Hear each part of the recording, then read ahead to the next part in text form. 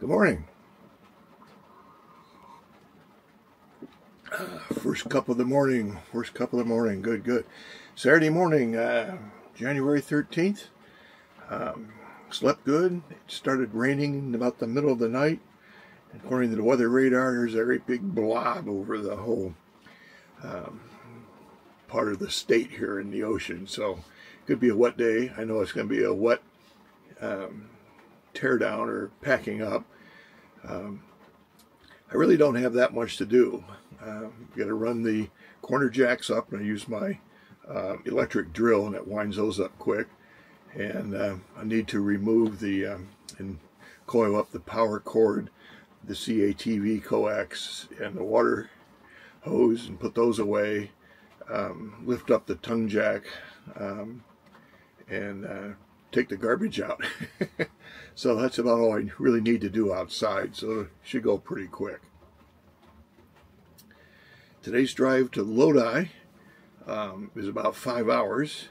I split this up. Years ago, I used to go from Go Beach to Lodi, California, south of Sacramento, and I would hit the Sacramento rush traffic, and it was a mess, and especially pulling a trailer.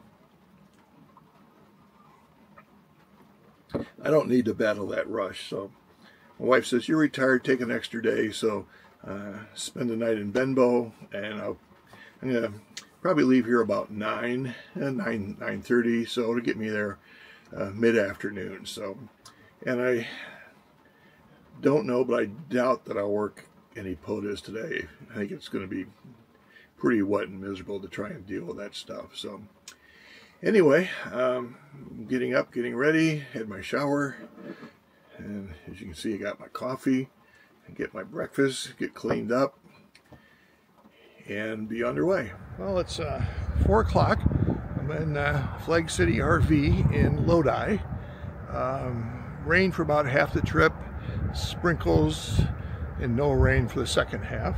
It's supposed to rain in the middle of the night, so I decided to put the pop out. It should not be raining in the morning, and maybe it'll mostly drain off at night.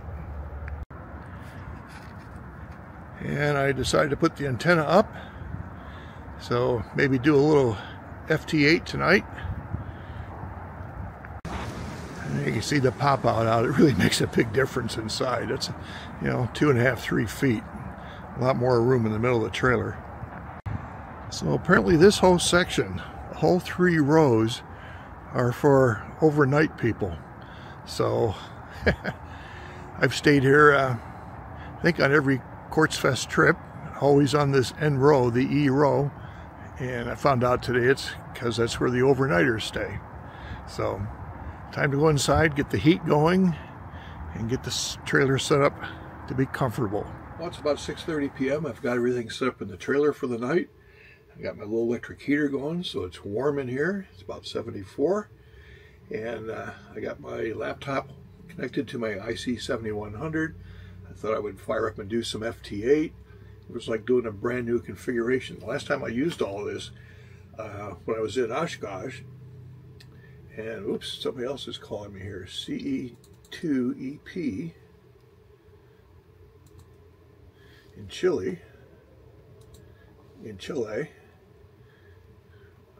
He'd be my second contact. So anyway, I had to get everything reconfigured, get the W9W Warbird special event call sign and grid square out of the software, get the serial port working.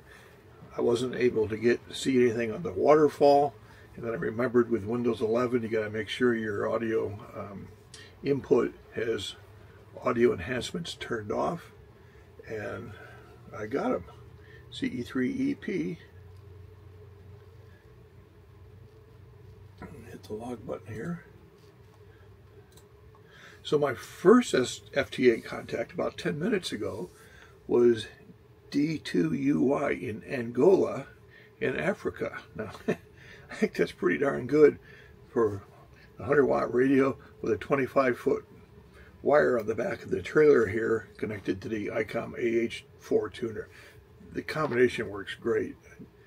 If I change band, as soon as I transmit, bang, it puts it into the tune mode, reduces the power, click, click, click, and done, puts it back. So Anyway, I got poor internet here, so this is going to be a short video, so I can hopefully get it uploaded. And tomorrow I will head towards Banning, California, KOA, and for another day and night on the road. Thanks for watching. Hit the subscribe, please, and hit the like and share it. 73 from Randy, K7AGE.